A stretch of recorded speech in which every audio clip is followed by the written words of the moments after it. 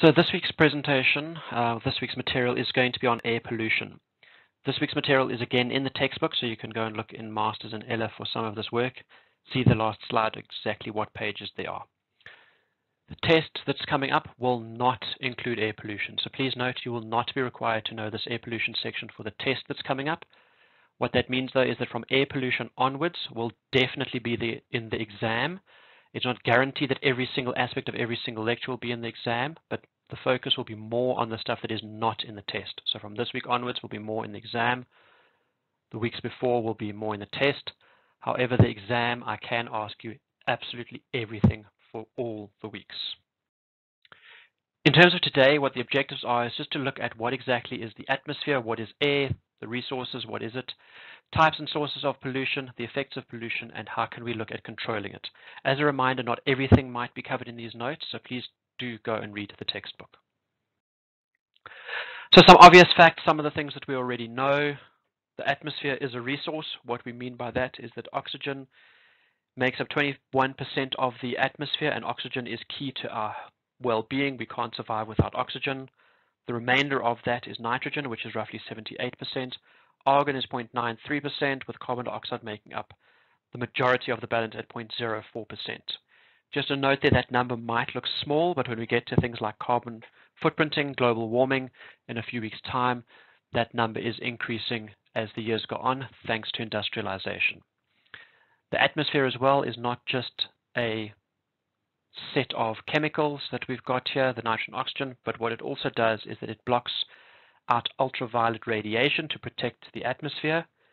It can also moderate the climate, so it helps keep temperatures at a similar level, and it also redistributes water in the water cycle. So if it wasn't for the atmosphere, we wouldn't have clouds that then get moved from over, and you can see in this picture, clouds from over the oceans that wouldn't get blown over onto the land to rain. So that's what the atmosphere is all about for this lecture.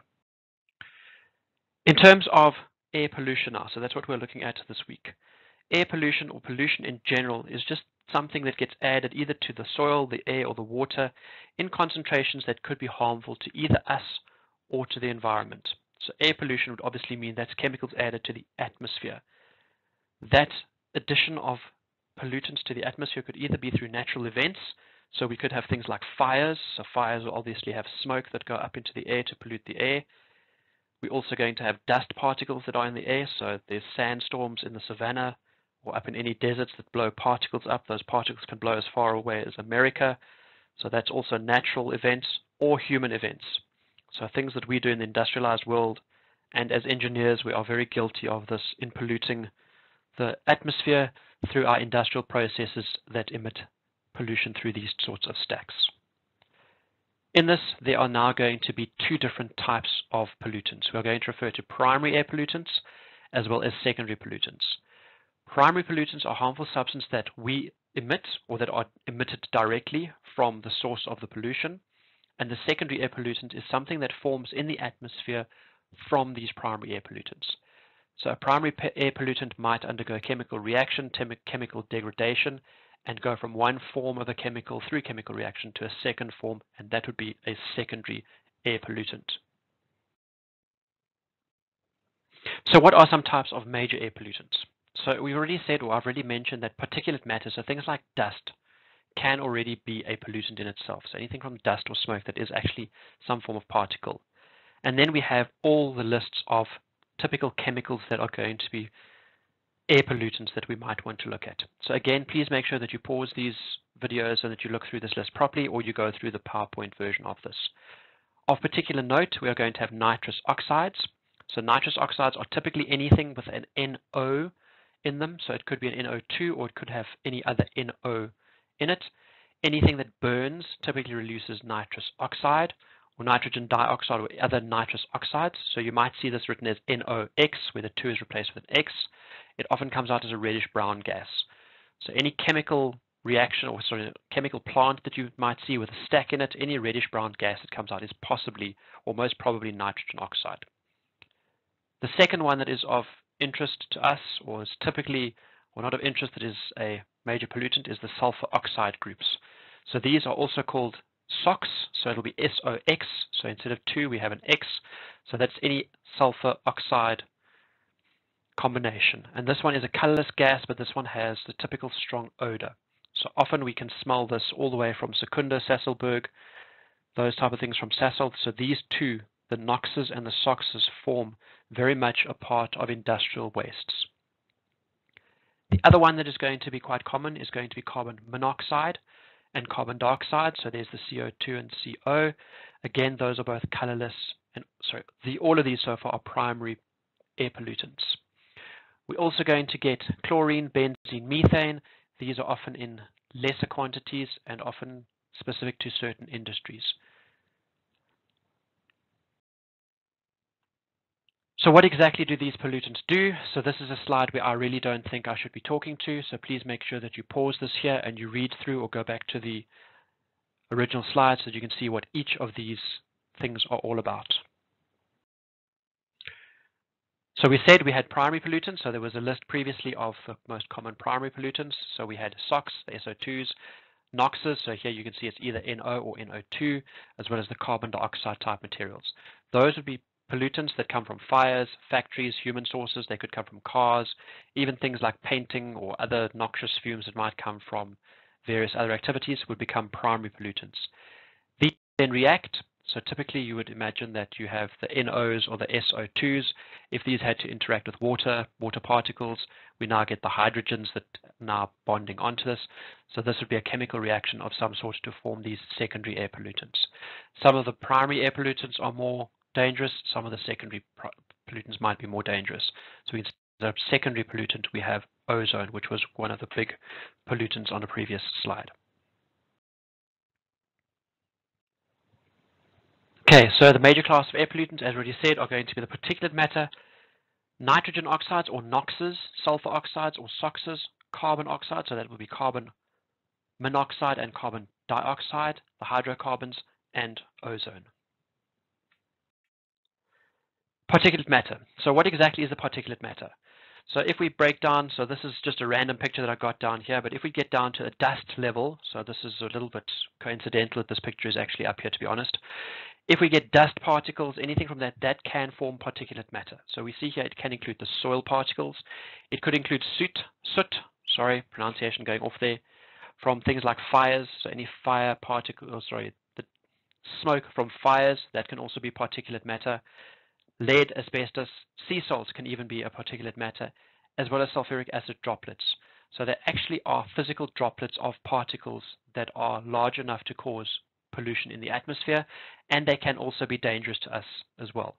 So the reason for that danger is that they may contain materials that are toxic, so simply just a toxic material, or they can be carcinogenic. So carcinogenic means that they could cause cancer, or they are small enough that they can float in the air, so they can be dispersed in the air. So they're not going to settle down in the air, but they are small enough that they can get lodged in the lungs, or large enough that they can get lodged in the lungs at least. So often if you've been around somewhere where there's a lot of smoke and you cough up afterwards, or you blow your nose, you'll see there's often a lot of black that you can get out of your lungs. That's from that particulate matter that is around in the air, and this can be fairly dangerous. We'll get to a slide later on air quality in South Africa and around the world, and you'll notice, I'd suggest that you go and have a look at it. Particulate matter is often the one that comes up as the leading cause on any specific day of air pollution in and around Joburg, as well as in and around a lot of the other polluted countries around the world. And we'll see that slide in a moment. Okay, so nitrogen and sulfur, I'm grouping these together here. So these, again, are the NOxes and the SOxes. These are gases, as I've already said, produced typically in petroleum plants or any time where there is burning. NOxes are produced by chemical interactions between nitrogen and oxygen at high temperatures. So main problems with these are that they are greenhouse gases. So greenhouse gases are going to cause an increase, or are going to lead to climate change, or can lead to climate change. And effectively, as a greenhouse gas, they are responsible for increasing the temperature of the atmosphere. And we'll get to that when we look at carbon footprinting in a week or two's time. Sulfur oxides are produced by the chemical interactions between sulfur and oxygen. So in a similar way, in the high temperatures and of burning with sulfur and oxygen, as we had with NOxes. SOxes can form, so you have sulfur oxides. These have a very distinct sulfurous smell, or sometimes we can get secondary pollutants of H2S, so it's that rotten egg smell. But additionally to that, if they interact or there's some reaction as a secondary pollutant in the air, water vapor gets into contact with these, we can have acid precipitation. So the sulfur and the H from water, the hydrogen from water, will result in H2SO4 type molecules. In terms of carbon dioxides, so carbon dioxide, carbon monoxide, this is again going to be a greenhouse gas.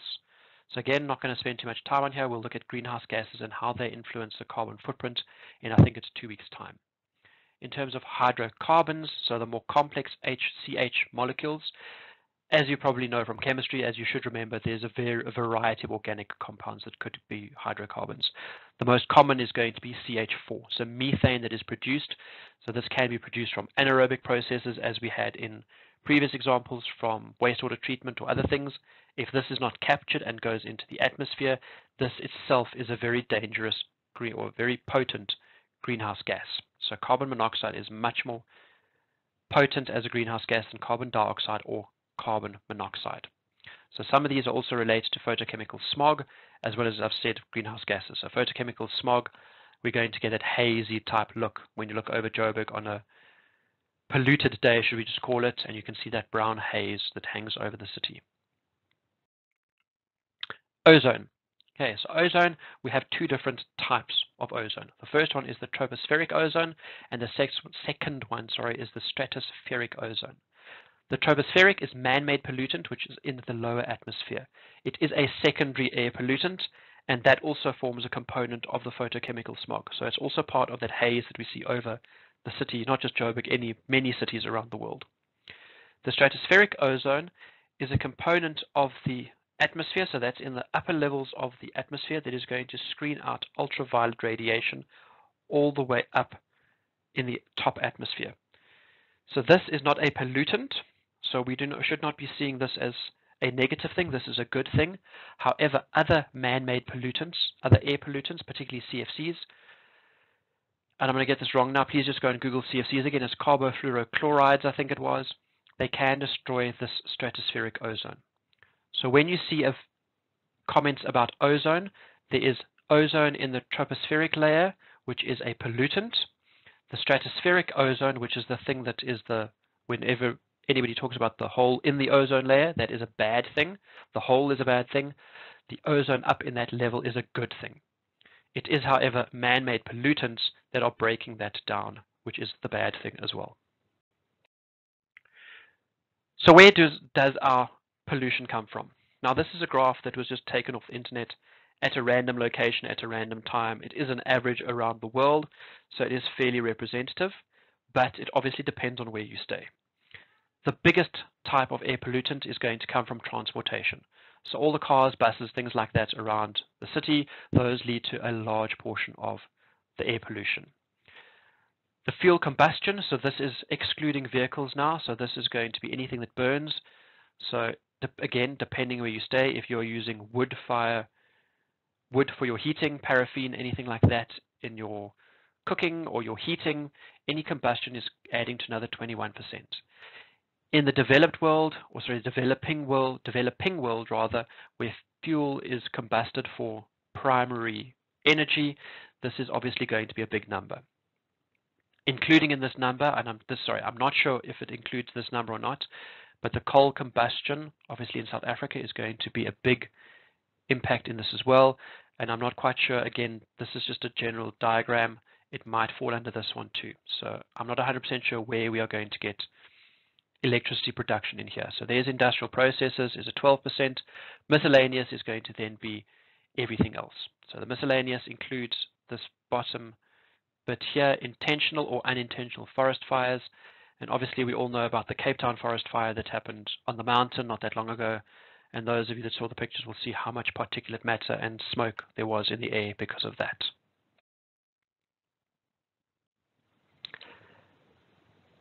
So in the cities, we'll often see in a winter's morning, and I definitely saw this a few days ago, depending where you were in the city, you could also see some of this as you look out into the horizon.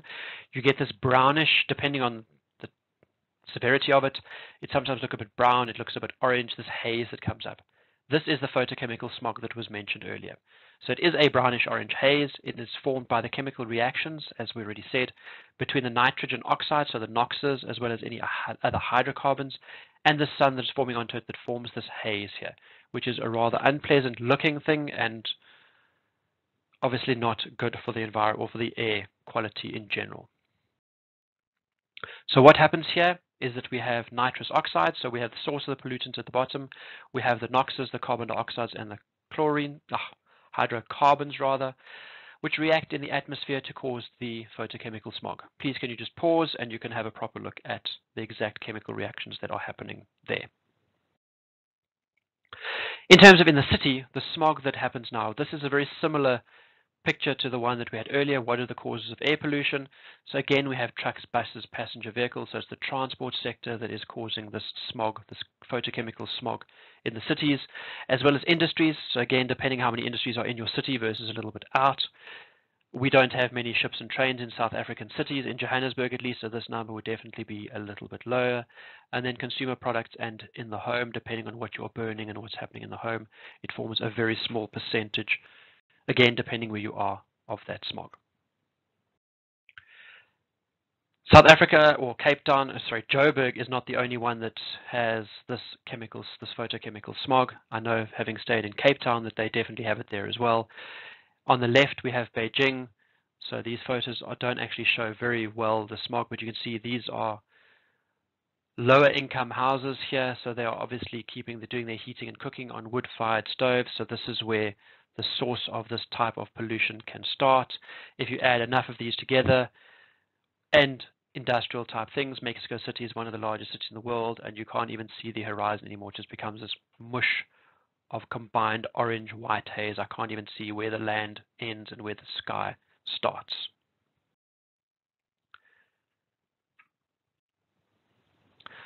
So what is actually the problem? Why do we worry about air pollution? So if we look at the top here, at a low level exposure, it can irritate the eyes as well as inflammation of the respiratory tract. So it can lead to coughing and other types of irritations to the lungs as well as the eyes.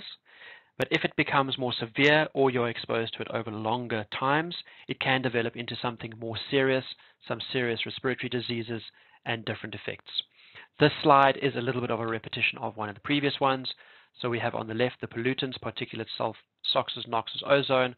Where exactly do we get them from, and what exactly can happen if you're exposed to these over a long period of time? So please, again, just pause and you can have a look at each of those.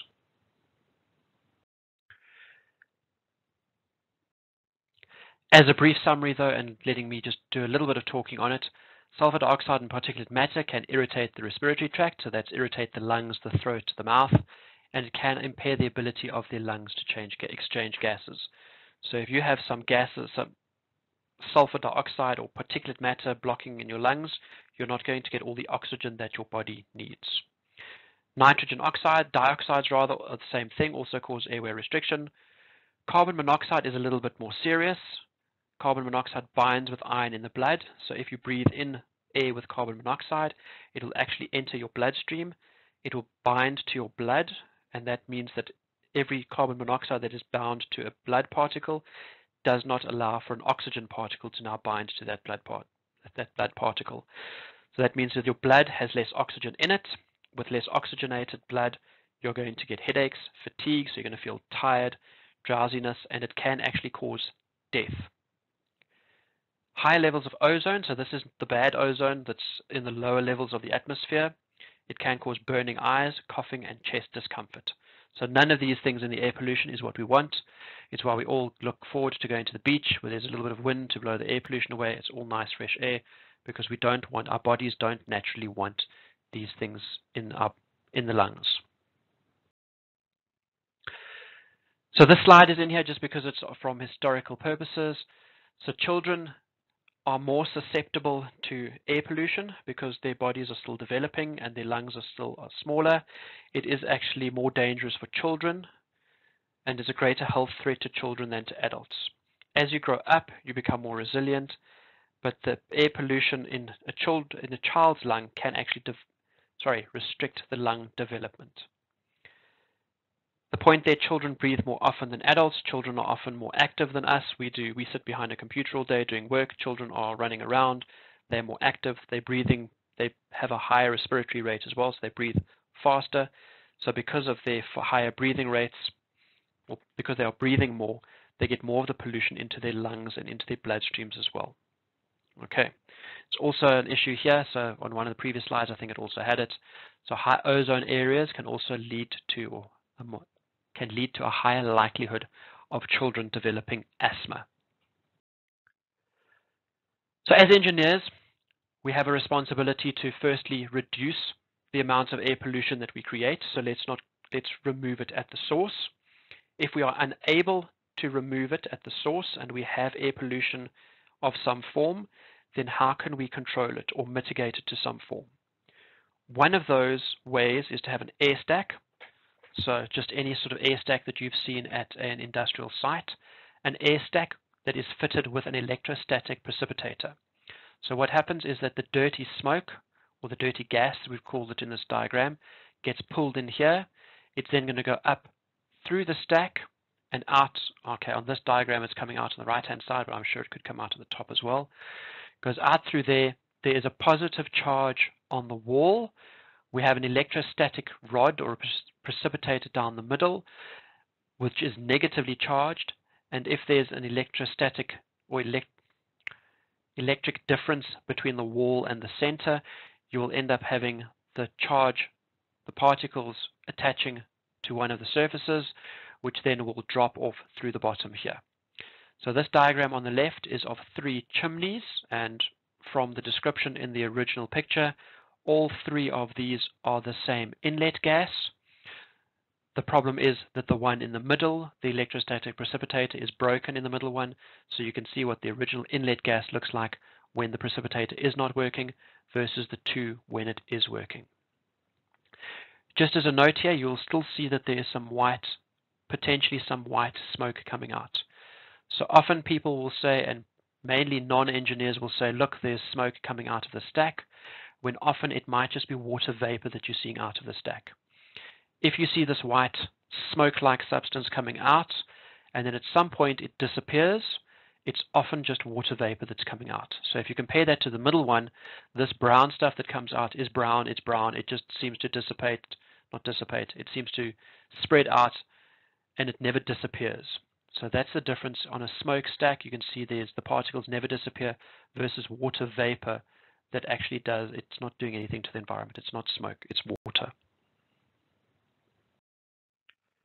Okay, there are other options in controlling air pollution, and one of these common ones is to have a scrubber. So scrubbers are fairly common type of piece of equipment as well, where on the bottom here we have the dirty gas coming in. So this red arrow, which will then go up and out the stack at the top through the scrubber. So what happens is these little pipes on the left here that go in have liquid water. So fine jets of water are sprayed over, and as the dirty gas comes in, the larger particles either get trapped in this water, in this mist that's coming through, or there might be some reactions that can take part, but either way, the chemicals can get caught into this. They fall down, and we now, instead of having an air pollution problem, we have a water pollution problem. But the water is often much easier to clean up, and it's also easier to contain. Water is in a bucket at the bottom of the stack versus gas that's gone up and disappears into the environment forever. Often there's a final entrainment separator at the top, which could be just like basically seen as a fine filter or some other type, depending on the scrubber that you've got here. So scrubbers are very common in the chemical industry, and you'll see them for various reasons, for various applications rather, not reasons.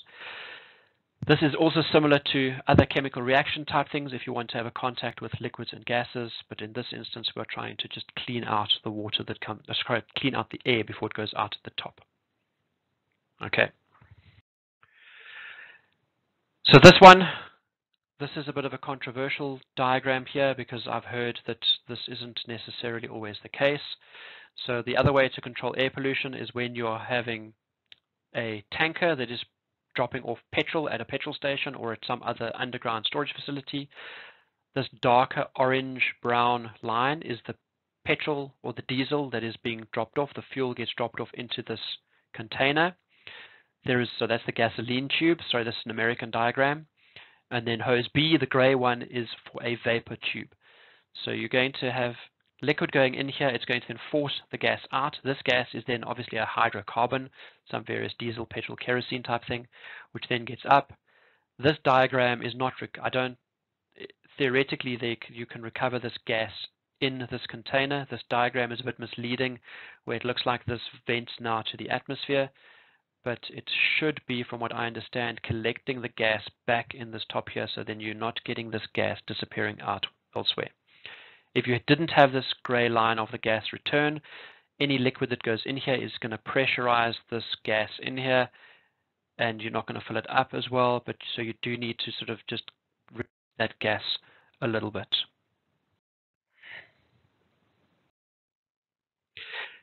Okay, so please note that I've got slides here that talk about the Clean Air Act.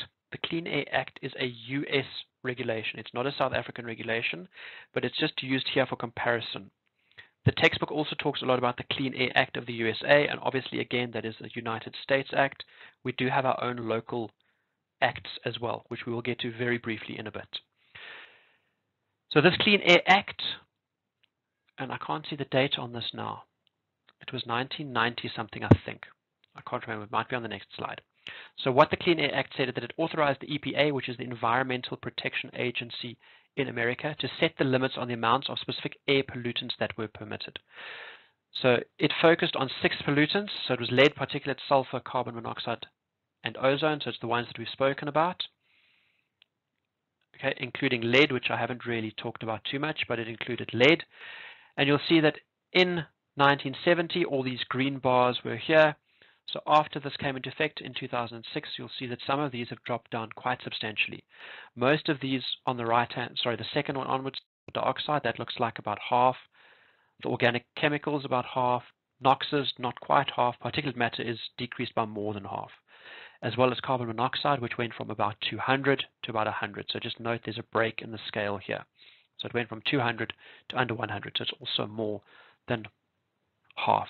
So it's halving of the pollutants thanks to the Clean Air Act of the United States. In South Africa, we have something similar. So this is the National Ambient Air Quality Standards.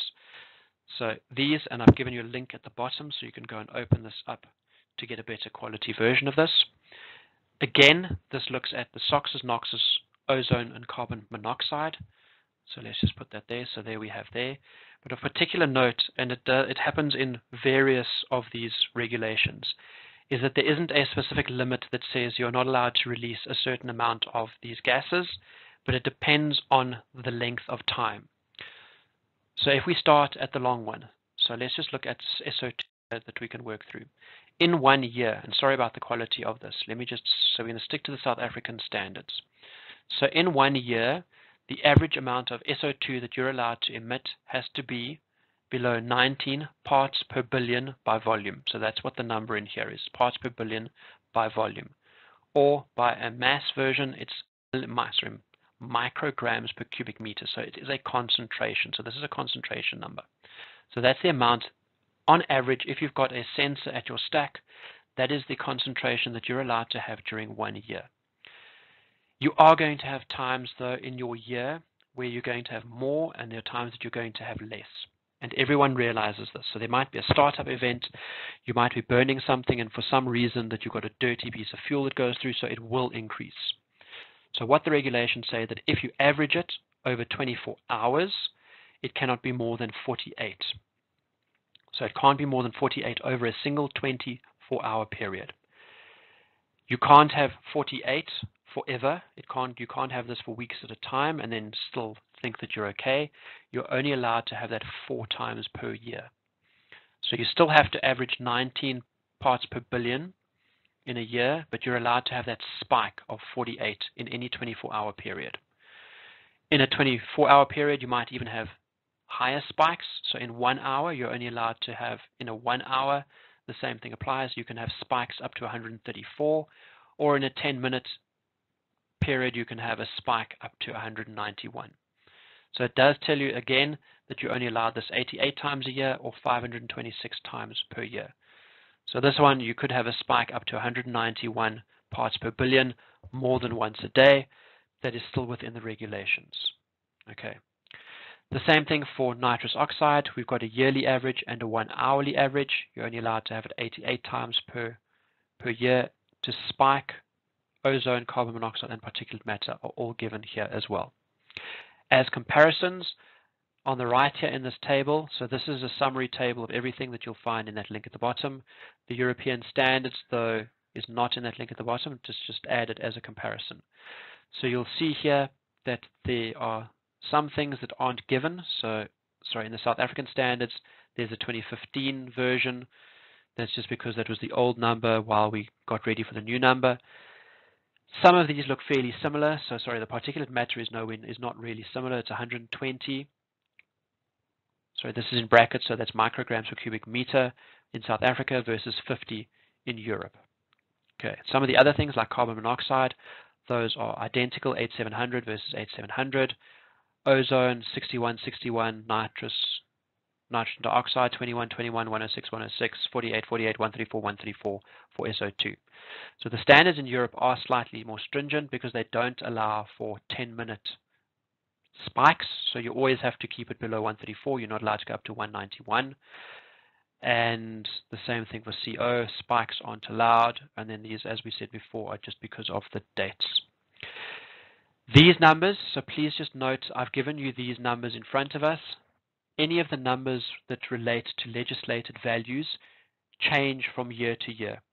So these numbers you might see that I've actually given you the wrong numbers. Please just notice, because the numbers that I try and find when I get these things are the ones that I find that are potentially most current, but they are updated all the time. And if you are not working in this field day to day, you might miss out on the most recent numbers. So I mentioned, what is the air quality like around the world? So if we look, and this was a snapshot on the 14th of May, so I tried to get this on a day as close to possible when I recorded this as possible. On the 14th of May at 12 o'clock Johannesburg time, Central African time, that should be 2021, not 2020. That date is wrong, it's 2021. There was a something happening over Johannesburg, Secunda, Sasolburg, somewhere down there on the bottom. The rest of South Africa was fairly clean. So the key on this, sorry, at the bottom here, it's good, moderate, unhealthy. So as we get darker up to a red, purple, and brown, that's not, or purple, indigos, those are not good. So if you had to go on this today, or whatever day you're listening to this, India is often in a red. China is also often in a red, and there are specks of Africa and Saudi Arabia that also go up into the red as well as into the other purple colors. The main reason for this, so you'll remember that this is a lot of desert over here. So I've already said that this is often because of particulate matter. Particulate matter can involve dust. So dust in the Sahara Desert is picked up, and you'll see the wind direction. If you go onto this website live, these little white dots actually move. It's the weather, it's the wind patterns around the world. So you'll see that the dust is picked up over the Sahara and it's then blown over the sea. So that's why there's this big yellow patch over the sea, which can get all the way to the Americas. So I do know it gets over to Texas. It can go as far as Texas. The wind this dust from Algeria and this region here can get blown all the way to America. So that's the main reason why there's a lot of this yellow over Africa. Some of the areas in India, as well as China, is because it's still a developing country. So a lot of the households either have their own energy source, so they're burning wood or other things. So there's a lot of smoke in these rural type dwellings. They don't have proper electricity supply, or they might not. The same thing in China. And there's a lot of industries in China and in India that have pollution around. Okay, again, Namibia, I'm just seeing a red spot here. Why would there be a red spot? Again, that's on the day that this was taken. There was probably a sandstorm happening over the Namib Desert. In America, I'm just using America here. There's not many people living in this green spot of America. There is going to be some industrialization happening here, so that's probably why the yellow is. But you'll notice that some of the other industrialized areas, like United Kingdom, Germany, so that's Deutschland, France, Austria, as well as Australia, there's a lot of green patches in here. And you might wonder, like, don't they have a lot of industries? Why is there not air pollution? And the reason for this is because they have the scrubbers and the precipitators, electrostatic precipitators, so that you can see that they probably are working quite well in some of these areas. Okay. I suggest you go and click on the link and you can see what's happening today. Does it look the same as it looked on the 14th of May, 2021? Okay, I can't go back now, and I was meant to put a slide in here. If you Google, so when you're looking at that link, there's also an app that you can download onto your phone. And let me just find my phone quickly because I re-downloaded it just so that I could see what it's called. It's the SAAQIS. So I need to just open it quickly. It's the South African Air Quality. Sorry, this is going to take 2 seconds now. The South African Air Quality Information System, SAAQIS. So you can actually download an app onto your phone, and it gives you the results of all the air quality stations in South Africa, and it gives you a ranking from 1 to 10, of 1 being good quality air on that day versus 10, which is bad. So you can zoom in and you can see. Sorry, this is probably why I didn't do a slide on this, because it's difficult to be able to do this on a PowerPoint presentation when I'm looking at my phone. So there are different points around the country. A lot of them concentrate in Gauteng, obviously because there's a lot of activity here, and the industrial areas on what is the air quality in South Africa at any given time that you could look at. Okay. There are other ways to reduce air to improve air quality in general, so not just electrostatic precipitators and things like that. But as we've gone through in this whole course, that if you can reduce at the source and not have the pollutant in the first place, it's a lot easier than trying to take out the pollutant at the end. So one of these things is reduce the sulfur content in petrol. I should have changed that, sorry. So the sulfur content in petrol, or in gasoline as the Americans call it, it can firstly clog catalytic converters. So the catalytic converters are in most modern cars to help reduce the air pollution. But if we have sulfur in the petrol in the first place, it's going to pollute the air outside, and it's going to have a secondary effect of not being able to let the catalytic converter do its job. Okay.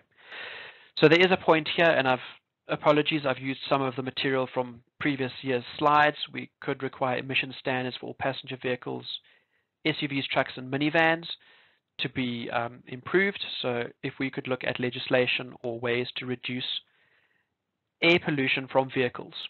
So one of the slides that we had before, as we'd already said, was that a majority of air pollution comes from transport. So let's look at reducing or increasing the standard strength, having better standards, higher demand for quality, and then we can reduce the emissions here.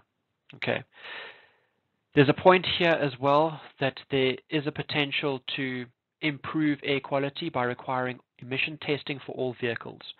So if we had to get a vehicle every 2 years, 4 years, 5 years, you take your car, your bus, your minibus taxi down to a local testing station and have it tested to get a certificate to say that's all good.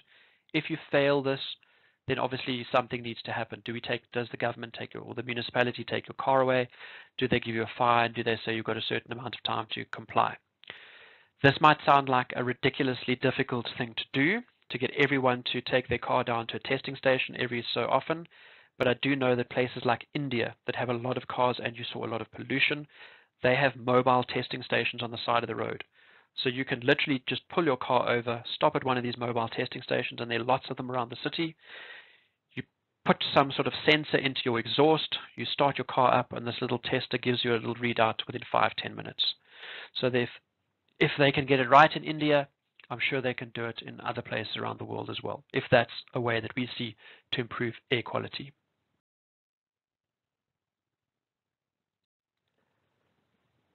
Okay, so we did mention previously this slide is possibly a little bit out of place here. We mentioned that the ozone layer, so ozone depletion in the stratosphere, so this, if we look at the diagram, the stratosphere is the upper level of the atmosphere. When we have ozone in this layer, it is a good thing because ultraviolet radiation coming from the sun gets blocked, gets trapped, does not come into the atmosphere when there's ozone.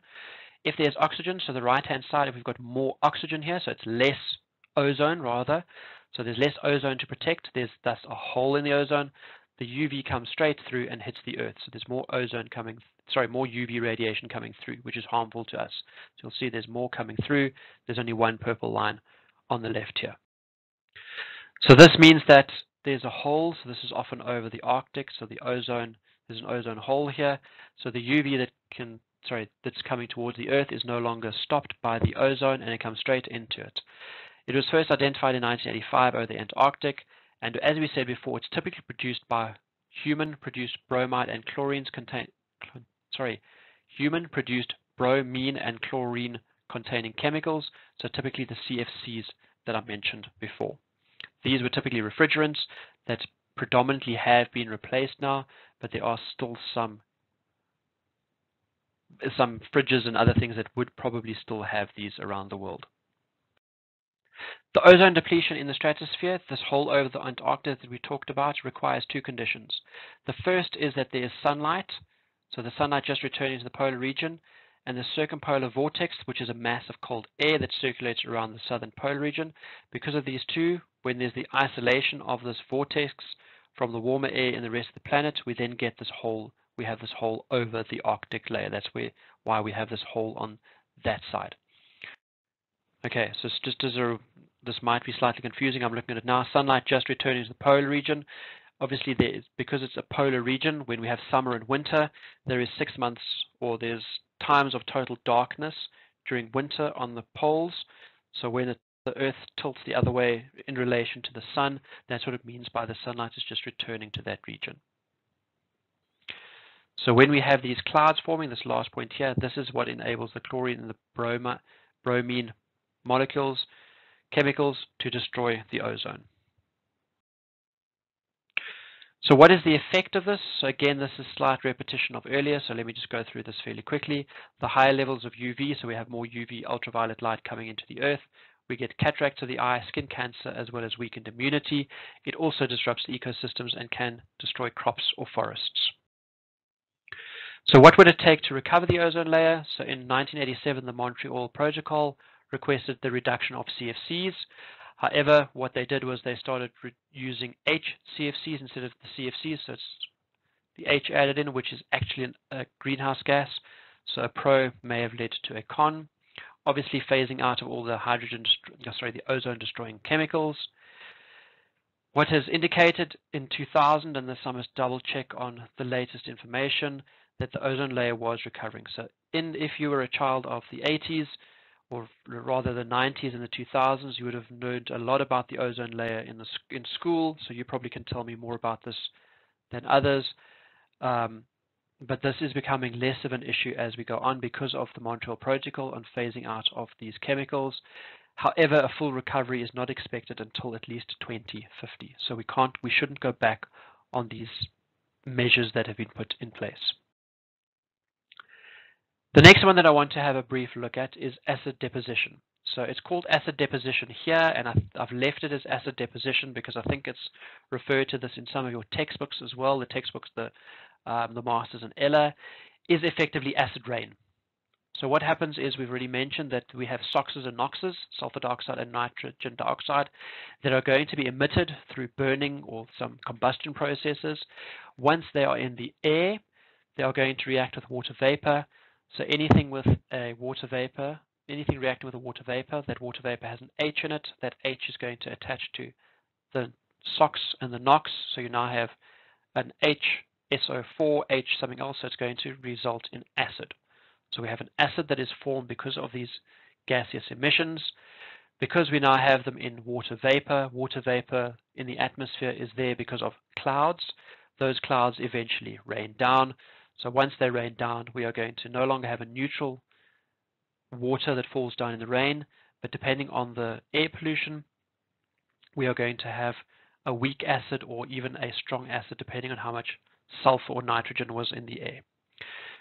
What this water does do for us in a good way is that it removes the sulfur and the nitrogen from the air, so it effectively cleans the air, and it is acting as a natural scrubber. So exactly the same way we were explaining how does a scrubber work earlier, rain is a scrubber as well.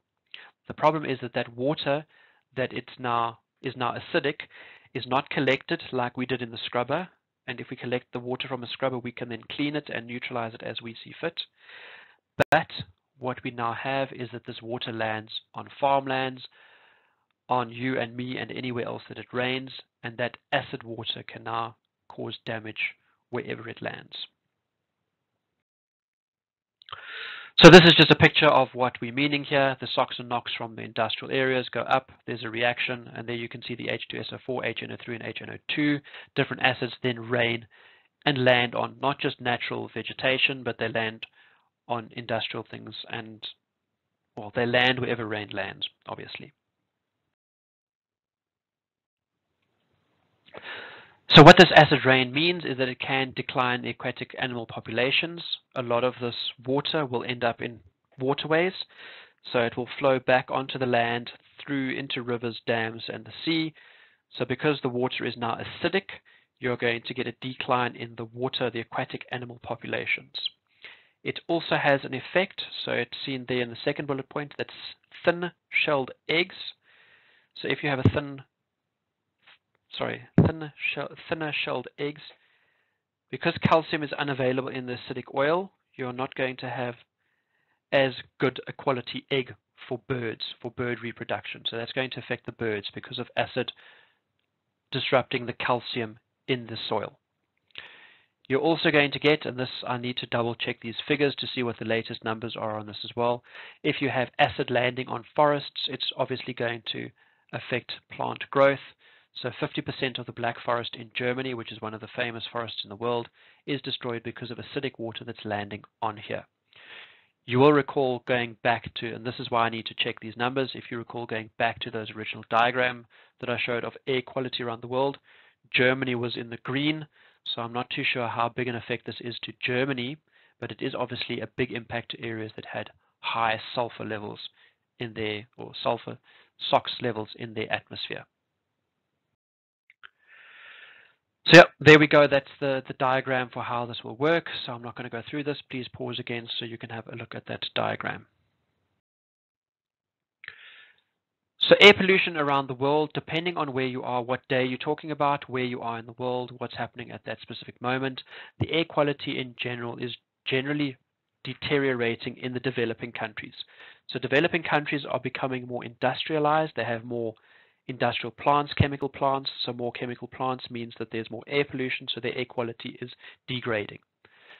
So typically places in China, and you saw on that map as well, there are places where residents only see sunlight for a few weeks each year because there is so much smoke around.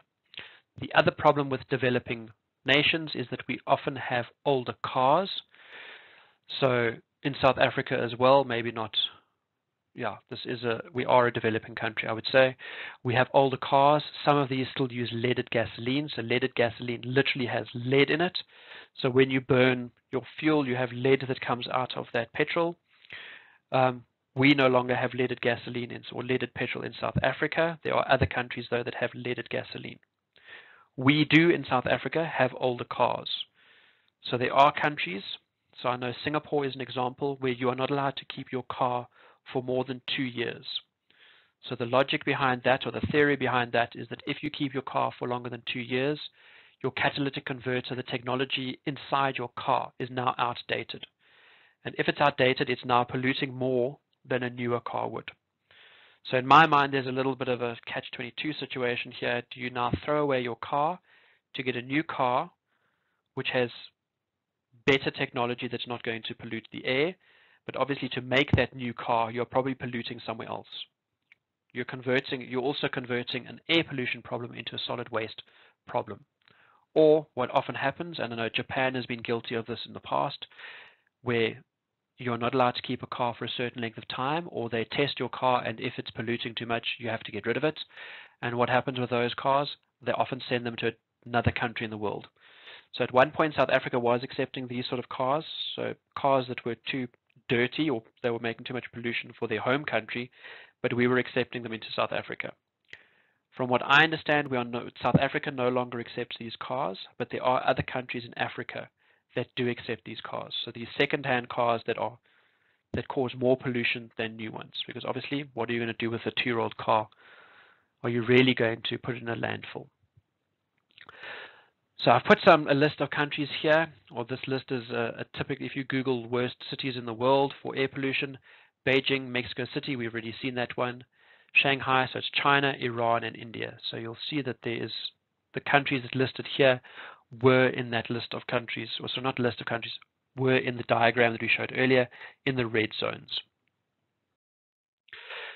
So I have heard before that if the pollution is so bad outside, why don't we just sit inside all day, close all the windows, and then we don't have to worry about the dirty air outside. Let's have some form of air purifiers inside, and then we can just not worry about what the air is like outside. So this is not as simple as that, and indoors we can often have pollution that is just as bad as outside, or sometimes even worse. So this diagram on the right, I'd like you to pause it to go through it and just look at each of these carefully individually, and I'll go through some of them now. But there are types of air pollution inside that could be quite dangerous. Depending on where you live, some of these are no longer valid, and some of them are only valid in certain areas.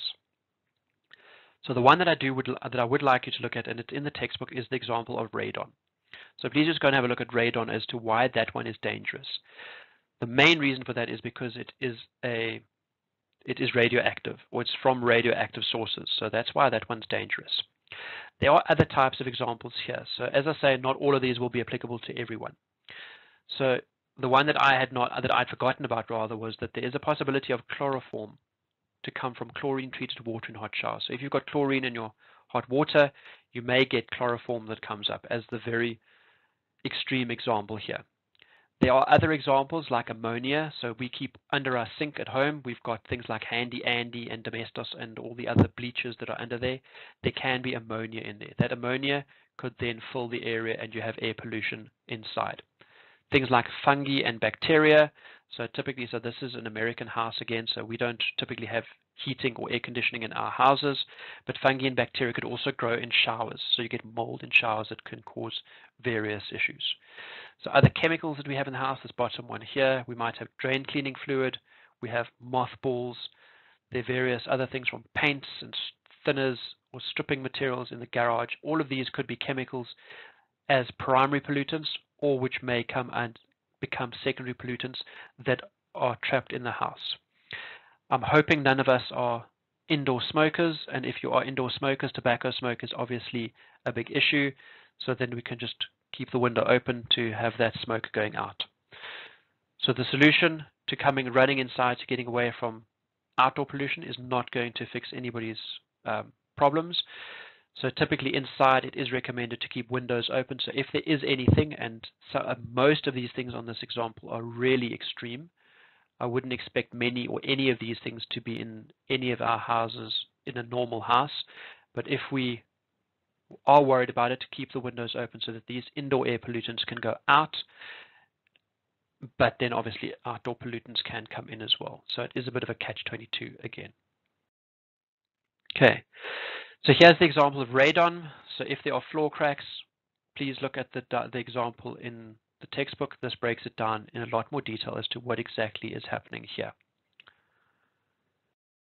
Okay, so as I said, I don't think I've covered everything that I need to, and I don't know why. I see that, page 367 onwards, I need to just double check. I will upload a new version of these slides because I do see one or two errors as I've been talking now. I will give you the exact pages if you please go and look at the new version of the slides that are online that I'll put up in a day or so once I've fixed all the other mistakes as well. I'm not needing you to read all the pages. So there is a section on pretty much what we've discussed now, as well as that example I was talking about on radon. That's all in the textbook with a lot more detail. This, again, is not in the test, but it will be in the exam. The TAT that I've given you is also from the textbook. So the textbook examples, I think I've stopped at problems. So they're the problems at the back of the textbook, or the back of the chapter, rather. I've stopped at problem 7, but you can probably go on a little bit further in the sections that I've asked you to read, so you'll be able to answer some of those. You will notice that this week's TAT, all of the questions I've given are numerical type questions. So calculate the volume, the size, the mass. It's numbers. So in the test, or rather in the exam, I will be asking you questions on numbers. So please calculate a certain quantity quality as I've done in the TAT. So I will only ask questions like in the TAT, the similar sort of questions. But I can also ask you reasoning or understanding questions as well. So anything that we've discussed in this week's lecture, I will also ask you your understanding of the things that are there. Again, Friday, please come and attend if you have any questions. The discussion is still open as always, so if you need to ask me a question before Friday, please make sure you drop a note there so that I can get to you sooner than Friday if needed. Thanks.